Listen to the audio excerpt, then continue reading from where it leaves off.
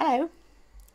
At the end of chapter 12 we saw Count Olaf trick Violet into legally marrying him in the play on the stage. Chapter 13. "And now, ladies and gentlemen," Count Olaf said, stepping forward to address the audience, "I have an announcement. There is no reason to continue tonight's performance, for its purpose has been served. This has not been a scene of fiction. My marriage to Violet Baudelaire is perfectly legal, and now I am in control of her entire fortune." There were gasps from the audience, and some of the actors looked at one another in shock. Not everyone, apparently, had known about Olaf's plan. "That can't be," Justice Strauss said. "The marriage laws in this community are quite simple," Count Olaf said. "The bride must say 'I do' in the presence of a judge like yourself and sign an explanatory document, and all of you," here Count Olaf gestured out to the audience, "are witnesses." "But Violet's only a child," one of the actors said. "She's not old enough to marry." "She is if her legal guardian agrees," Count Olaf said, "and in addition to being her husband, I am her legal guardian." "But that piece of paper is not an official document," Justice Strauss said. "That's just a stage prop." Count Olaf took the paper from Violet's hand and gave it to Justice Strauss. "I think if you look at it closely, you will see it is an official document from City Hall." Justice Strauss took the document in her hand and read it quickly. Then, closing her eyes, she sighed deeply and furrowed her brow, thinking hard. Klaus watched her and wondered if this were the expression Justice Strauss had on her face whenever she was serving on the High Court. "You're right," she said finally to Count Olaf. "This marriage, unfortunately, is completely legal." Violet said 'I do' and signed her name here on this paper. Count Olaf, you are Violet's husband and therefore in complete control of her estate." "That can't be," said a voice from the audience, and Klaus recognised it as the voice of Mr. Poe. He ran up the stairs to the stage and took the document from Justice Strauss. "This is dreadful nonsense." "I'm afraid this dreadful nonsense is the law," Justice Strauss said. Her eyes were filling up with tears. "I can't believe how easily I was tricked," she said. "I would never do anything to harm you children, never." "You were easily tricked," Count Olaf said, grinning, and the judge began to cry. "It was child's play winning this fortune. Now, if all of you will excuse me, my bride and I need to go home for our wedding night." "First, let Sonny go," Klaus burst out. "You promised to let her go." "Where is Sonny?" Mr. Poe asked. "She's all tied up at the moment," Count Olaf said, "if you will pardon the little joke." His eyes shone as he pressed buttons on the walkie-talkie and waited while the hook-handed man answered. "Hello? Yes, of course it's me, you idiot. Everything has gone according to plan. Please remove Sonny from her cage and bring her directly to the theatre. Klaus and Sonny have some chores to do before they go to bed." Count Olaf gave Klaus a sharp look. "Are you satisfied now?" he asked. "Yes," Klaus said quietly. He wasn't satisfied at all, of course, but at least his baby sister was no longer dangling from a tower. "Don't think you're so safe," the bold man whispered to Klaus. "Count Olaf will take care of you and your sisters later. He doesn't want to do it in front of all these people." He did not want to have to explain to Klaus what he meant by the phrase, "take care of." "Well, I'm not satisfied at all," Mr. Poe said. "This is absolutely horrendous. This is completely monstrous. This is financially dreadful." I'm afraid, however, Count Olaf said, that this is legally binding. Tomorrow, Mr. Poe, I shall come down to the bank and withdraw the complete Baudelaire fortune. Mr. Poe opened his mouth as if to say something, but began to cough instead. For several seconds he coughed into a handkerchief while everyone waited for him to speak. "I won't allow it," Mr. Poe gasped finally, wiping his mouth. "I absolutely will not allow it." "I'm afraid you don't have to," Count Olaf replied. I'm afraid Olaf is right," Justice Strauss said through her tears. "This marriage is legally binding." "Begging your pardon," Violet said suddenly, "but I think you may be wrong." Everyone turned to look at the eldest Baudelaire orphan. "What did you say, Countess?" Count Olaf said. "I am not your Countess," Violet said testily, a word which here means in an extremely annoyed tone. "At least I don't think I am." "And why is that?" Count Olaf said. "I did not sign the document in my own hand, as the law states," Violet said. "What do you mean?" "We all saw you." Count Olaf's eyebrow was beginning to rise in anger. "I'm afraid your husband is right, dear," Justice Strauss said sadly. "There's no use denying it. There are too many witnesses." "Like most people," Violet said, "I am right-handed, but I signed the document with my left hand." "What?" Count Olaf cried. He snatched the paper from Justice Strauss and looked down at it. His eyes were shining very bright. "You are a liar," he hissed at Violet. "No, she's not," Klaus said excitedly. "I remember, because I watched her left hand trembling as she signed her name." "It is impossible to prove," Count Olaf said. "If you like," Violet said, "I shall be happy to sign my name again on a separate piece of paper with my right hand and then with my left. Then we can see which signature the one on the document most resembles." "A small detail like which hand you use to sign, Count Olaf, doesn't matter in the least." "If you don't mind, sir," Mr. Poe said, "I'd like Justice Strauss to make that decision." Everyone looked at Justice Strauss, who was wiping away the last of her tears. "Let me see," she said quietly, and closed her eyes again. She sighed deeply, and the Baudelaire orphans and all who liked them held their breath as Justice Strauss furrowed her brow, thinking hard on the situation. Finally, she smiled. "If Violet is indeed right-handed," she said carefully, "and she signed the document with her left hand, then it follows that the signature does not fulfill the requirements of the nuptial laws. The law clearly states the document must be signed in the bride's own hand.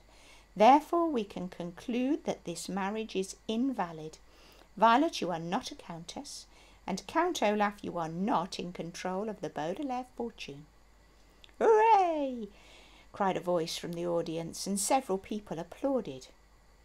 Unless you are a lawyer, it will probably strike you as odd that Count Olaf's plan was defeated by Violet signing with her left hand instead of her right.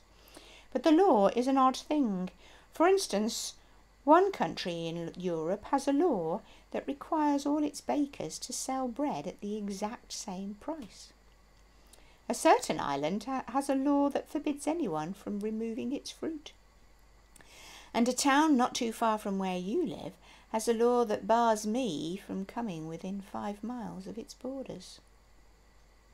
Had Violet signed the marriage contract with her right hand, the law would have made her a miserable contessa. But because she signed it with her left, she remained, to her relief, a miserable orphan. What was good news to Violet and her siblings, of course, was bad news to Count Olaf. Nevertheless, he gave everyone a grim smile. "In that case," he said to Violet, pushing a button on the walkie-talkie, You will either marry me again, and correctly this time, or I will.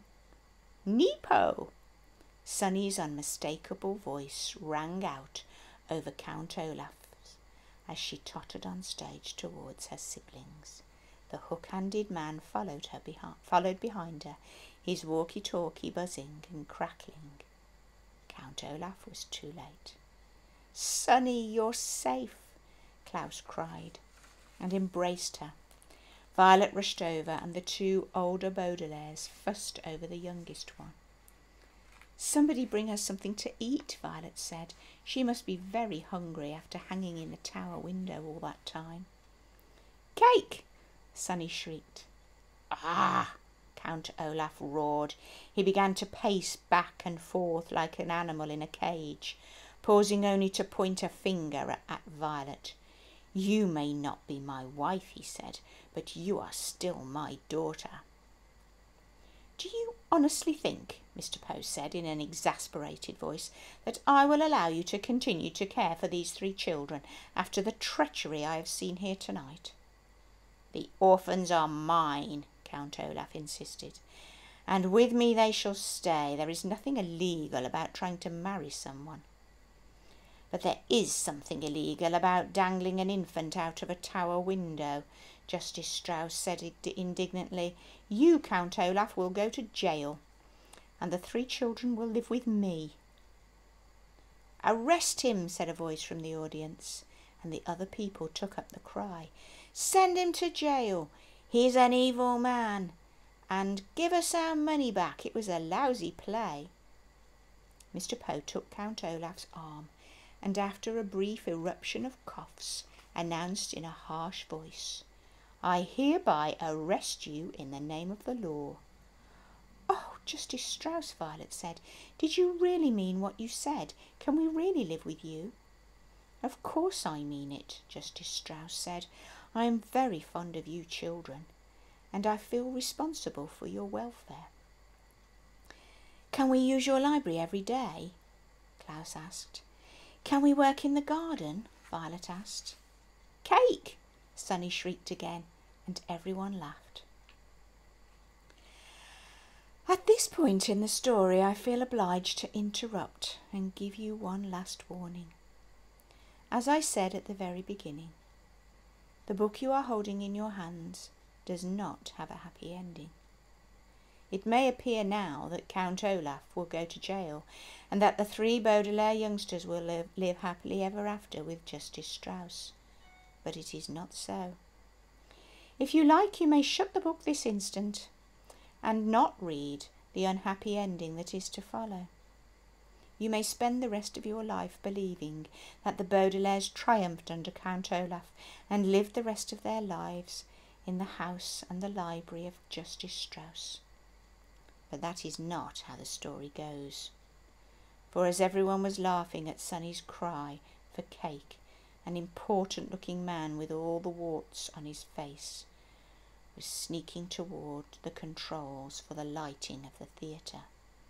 Quick as a wink, the man flicked the main switch so that all the lights went off and everyone was standing in darkness. Instantly, pandemonium ensued as everyone ran this way and that, shouting at one another. Actors tripped over members of the audience. Members of the audience tripped over theatrical props. Mr. Poe grabbed his wife, thinking it was Count Olaf. Klaus grabbed Sunny and held her up as high as he could so that she wouldn't get hurt. But Violet knew at once what had happened and made her way carefully to where she remembered the lights had been. When the play was being performed, Violet had watched the light controls carefully, taking mental notes in case these devices came in handy for an invention. She was certain if she could find the switch, she could turn it back on. Her arms stretched in front of her as if she were blind. Violet made her way across the stage, stepping carefully around pieces of furniture and startled actors. In the darkness, Violet looked like a ghost, her white wedding gown moving slowly across the stage. Then, just as she had reached the switch, Violet felt a hand on her shoulder. A figure leaned in to whisper into her ears, "I'll get my hands on your fortune if it's the last thing I do, the voice hissed. And when I have it, I'll kill you and your siblings with my own 2 hands. Violet gave a little cry of terror, but flicked the switch on. The entire theatre was flooded with light. Everyone blinked and looked around. Mr. Poe let go of his wife. Klaus put Sonny down, but no one was touching Violet's shoulder. Count Olaf was gone. "Where did he go?" Mr. Poe shouted. "Where did they all go?" The Baudelaire youngsters looked around and saw that not only had Count Olaf vanished, but his accomplices, the wart-faced man, the hook-handed man, the bald man with a long nose, the enormous person who looked like neither a man nor a woman, and the 2 white-faced women had vanished along with him. "They must have run outside," Klaus said, "while it was still dark." Mr. Poe led the way outside, and Justice Strauss and the children followed. Way down the block, they could see a long black car driving away into the night. Maybe it contained Count Olaf and his associates. Maybe it didn't. But in any case, it turned a corner and disappeared into the dark city as the children watched without a word. "Blast it," Mr. Poe said. "They're gone. But don't worry, children, we'll catch them. I'm going to call the police immediately." Violet, Klaus and Sonny looked at one another and knew that it wasn't as simple as Mr. Poe said. Count Olaf would take care to stay out of sight as he planned his next move. He was far too clever to be captured by the likes of Mr. Poe. "Well, let's go home, children," Justice Strauss said. "We can worry about this in the morning when I've fixed you a good breakfast." Mr. Poe coughed. "Wait a minute," he said, looking down at the floor.